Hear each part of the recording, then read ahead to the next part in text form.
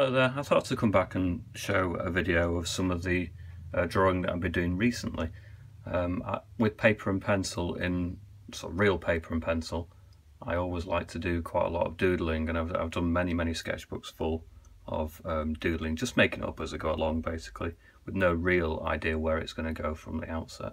I think for the iPad Pro and the Apple Pencil to really come into its own, I felt that it needed to be able to be something that I could doodle on and generate drawings on, not just work into them once they're scanned into the app, but actually something that I could create on the surface itself.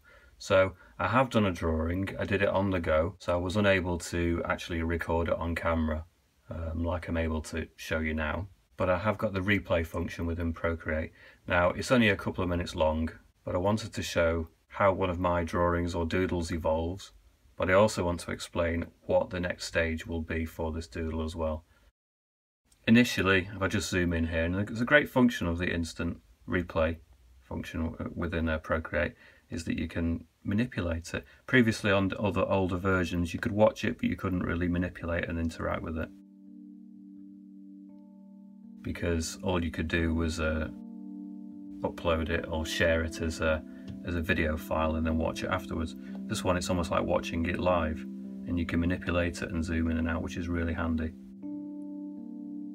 With this particular drawing, I just started off playing around with shapes really, and they started to turn into something quite organic, almost like some kind of vegetable matter or fruit growing on some kind of branch, and then it just sort of expanded out from there really. Playing around with the pressure curve that I've recently discovered within Procreate app, I found that the drawing experience is much more realistic. Now I have just uploaded a video for that as well, so if you want to know how to adjust the sensitivity of the Apple Pencil, so that basically means if you press on lightly you get a better mark, so you don't have to press on too hard. I was finding that a bit of a problem with my early drawing with the Apple Pencil, and now that I've discovered that setting, it's made it much better. Another great thing about doodling with a digital medium like this is I was able to change the background from a completely white page to a kind of grey colour, so that then I can pick in some of the highlights and put some white tones in there. Another good thing is that if you decide to reposition something on the canvas or change the scale of it, the digital format makes it much easier to do that. Therefore you can experiment a little bit more. Now you may have just seen that I dropped one of my other pictures in there. Now if you're familiar with my videos, you'll know I've actually done a how to paint a sky video. Now that was the image that I produced on that video. And I did say on that video that I was going to drop it into the backdrop of another picture in the future.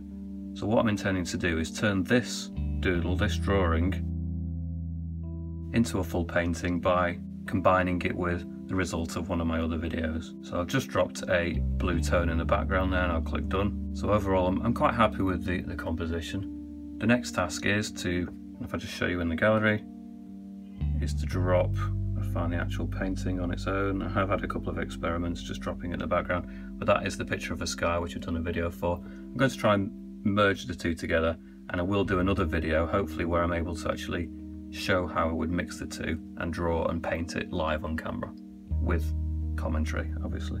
Like I say, as much as possible I'm going to try and do pictures from the very start to the very end all on camera, but in this instance it's been necessary to do the drawing on the move, but I'm going to pick it up here on camera for my next video, and I hope that you enjoy watching how I would turn a drawing into a full painting. Thanks for watching.